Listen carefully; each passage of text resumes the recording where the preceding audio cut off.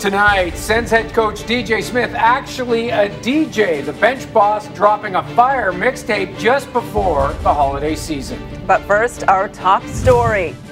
The reviews are in for Dylan DeMello's Jingle All the Way reboot, and the critics agree, box office poison. The holiday feature spent just 3 days in theaters last year, and the disgraced director has since become a recluse, refusing any and all interview requests. Right, Gord, that wraps up two particularly dominant periods of hockey by the Ottawa Senators. Really are firing on all cylinders right now. No, absolutely, Dean. You know, it's a shame, though, that this kind of performance couldn't be on display in that abysmal holiday disaster that was Dylan DeMello's Jingle All the Way reboot movie. Oh. Yeah, you know, I got to be honest with you, Gord, that really was a steaming pile of crap. What did you sort out during those months away from the spotlight?